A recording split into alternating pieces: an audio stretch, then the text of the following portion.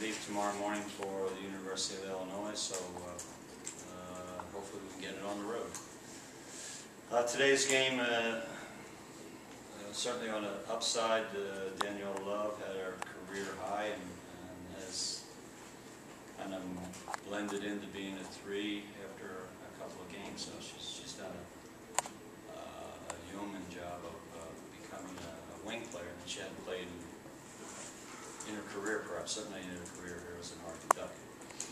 So it looks like it's suiting her. The obvious issue, not maybe the only one, is we committed 28 turnovers. Hard to, it seems like I sit here every day and say it's hard to win if you do this. Last week it was hard to win if you shoot 18% where we shot. Now hard to win when you turn the ball over 28 times. So we're a team, I think, playing well enough and hard enough to win. We're a team that seems to get caught in some error world, and that's hard on them. That leads to not winning. Today was turnovers. And 19 of those are in the second half. You guys started the half well. I mean, is there just something to learning how to win? And I mean, was there those, you know, Jillian gets mobbed, AT gets her pocket picked? Right, I hear you, Rob. Yeah, I mean, and I think I don't know what the exact count is, but we struggled down in the last 4 minutes making baskets, but some of those struggles in the last 4 minutes, not only we didn't make baskets, but we turned the ball over scenario. So which one's going to do you win? I mean, I would much prefer that we came down and missed our last 12 shots. I wouldn't like that. I'd say, hey, you missed shots and you just didn't make them. But we had 2 or 3 or 4 key turnovers in those last 4.5 minutes by different people. So, I mean, it's correctable. It's correctable. But it's just not it didn't save us today. Is that a product of you? Just lacking that? What was it? A lack of composure? I mean, is that fair to say? Is that not fair to say? Well, it was so spread out. It's really hard to say. You know, our young freshman had an issue. You know, if you look at the turnover, it's like 6, 5, 4, 5, 4, 3, 4, 4. I mean, so it's like almost an epidemic kind of sort of thing, which is unusual too. Usually you have turnovers and you got hurt in certain areas, like your point guard. And we had some problems. They did strip our point guard, you know, 2 or 3 key times. So that was an item, but it wasn't the only item.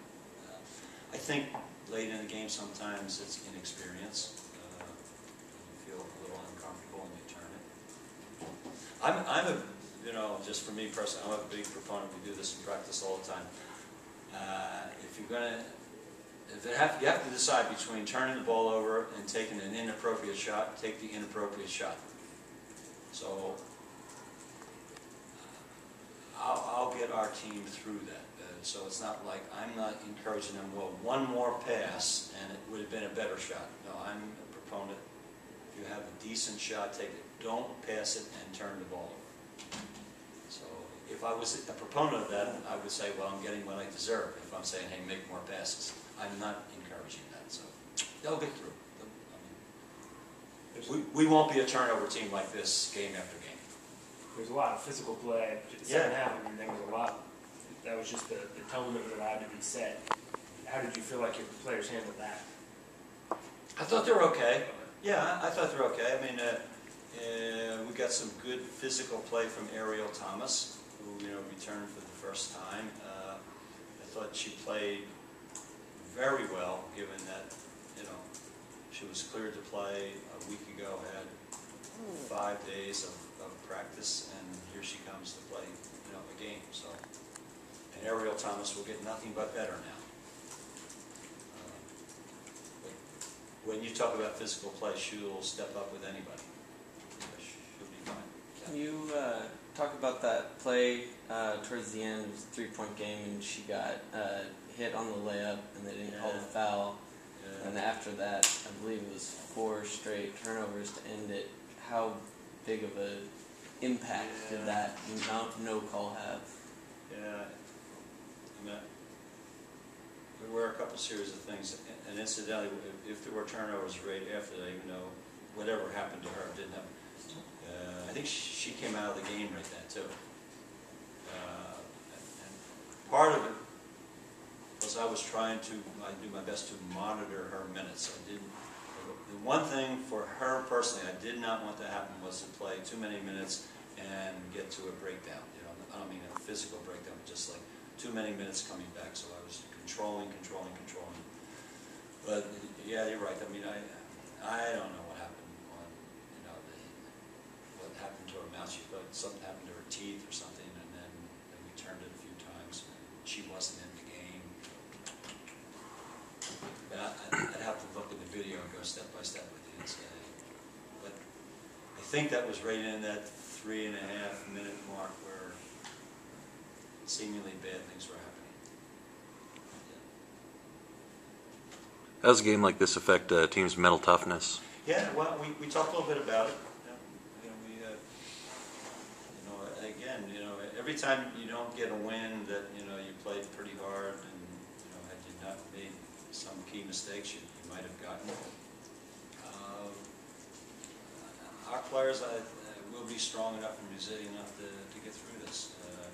The real way to get through it is start winning some games. There's nothing like winning to kind of boost you up. But I think you're going to be fine.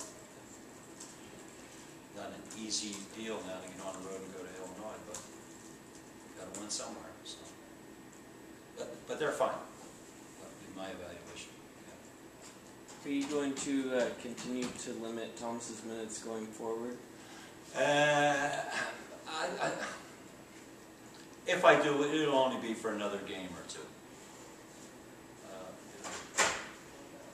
If I do. It won't be long. She'll just be turned loose and say, hey, play as many as we need and you can do, and she'll be fine. She'll be fine. When did you know you'd be without Delgado? We got the news very late. Well, the official news came like late Thursday night, early Friday morning. She had a late night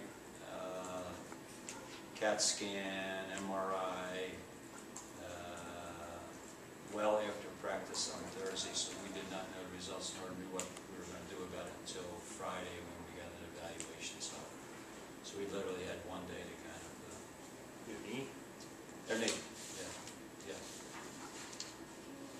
So she's... Any sense of the time frame on that? Chip Kelly. I mean, day to day, week to week, it's not something we think is going to be very long, but I could not put a time frame. She will not play against Illinois and going forward. I think they'll be treating her, and a week from now they might have a more updated time frame. But right now, it's just saying that she needs to stay out. So it's another game where you've got kind of a new look. Exactly. Lineup. Well, this game I started the 2 freshmen for the first time. Yeah. So, is there still a sense that things were a little disjointed because of that? I know you don't want to fall back on the skis or anything like that, but... I don't think so, Rob. I think anytime a person, especially a freshman, starts for the first time, it's an emotional thing for them. I don't think it disjointed our team, but they have to get through it. So it was the first time for every one of them. So now we only have more freshmen left who haven't started. So no, I'm not falling back on that, and I can't use it now anymore. In addition to Katie, what do you hope she can provide? Katie Rice, is it? Yes, she became active about 3 hours ago. Okay. So she has practice with you guys? She worked out the shoot around, yes. Okay. More to follow, she's an interesting young lady. She's from the track team. Right. So I don't know if you know that, so we're out searching again. Volleyball, track, wherever we can find it. I think she's going to be a nice addition, but way early to get a feel like where she'll be slotted and how she'll perform. But I like her grittiness right away. You want me? You need me? Here I am. Who initiated the contact there? It was pure accident. I mean, as I say, it's an interesting story. I walked up to practice and there was this young woman down shooting with one of my managers. So I said, who's that? And I said, well, we don't know, Coach. She just kind of showed up. Well, you just don't show up in this, you can show up in Matt Court, all right? But you don't show up here unless you've been fingerprinted. Yeah. So, as it turns out, she's a friend of Jill. They're kind of dorm mates. Okay. So I think she just came over and she was shooting for 15 minutes. She was just walking out and said, hey, what are you doing tomorrow? Kind of as casual as that, right? No, wasn't recommended. No one told me. They just like, hey, what are you doing? Feel like trying to play a little basketball? So I played in high school. Yeah, I'd love to. It's one of my favorite sports. So, yeah. Take it. Yeah. Take it. Thank you. Yeah.